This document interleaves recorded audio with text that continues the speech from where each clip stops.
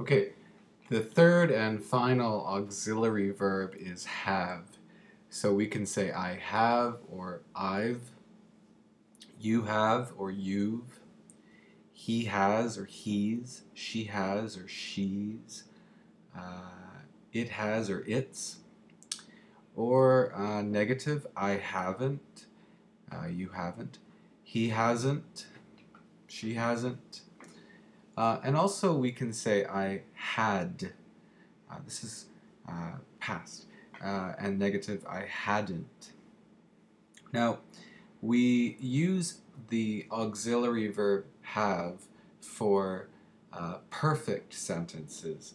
So I'm going to talk about present perfect sentences. In present perfect sentences, we use I have or you have, he has or she has, plus a past participle. So have plus a past participle. Now, past perfect, we don't use have, we use had plus a past participle. Now, like I say, don't worry if you don't understand the meaning, if you haven't studied this yet. But I'm going to give you 3 examples. The first example, I haven't seen that movie. The second example, they have been studying really hard for the exam. And finally, had he eaten breakfast before coming to school?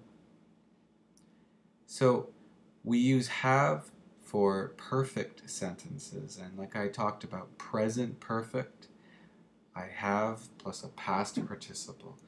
He has plus a past participle. And sometimes we make past perfect sentences. I had plus a past participle. She had plus a past participle.